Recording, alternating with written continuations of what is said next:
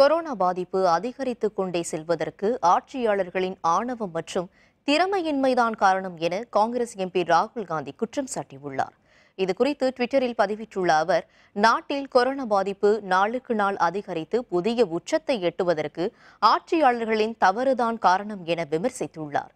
கொரோனாவை தடுப்பதற்கு பதிலாக ஆட்சியாளர்களின் தவறால் இந்தியா தவறான ஓட்டப்பந்தயத்தில் முன்னேறிக் கொண்டிருப்பதாக குறிப்பிட்டுள்ளார். கொரோனா பாதிப்பு குறைவதற்கு பதில் அதிகரித்துக் கொண்டே செல்வதால் பிற நாடுகளை பின்னுக்கு தள்ளி 4வது இடத்திற்கு இந்தியா முன்னேறி உள்ளதை சுட்டிக்காட்டியுள்ள ராகுல் காந்தி கொரோனா பாதிப்புக்கான வரைபடங்களையும் பதிவிட்டுள்ளார்.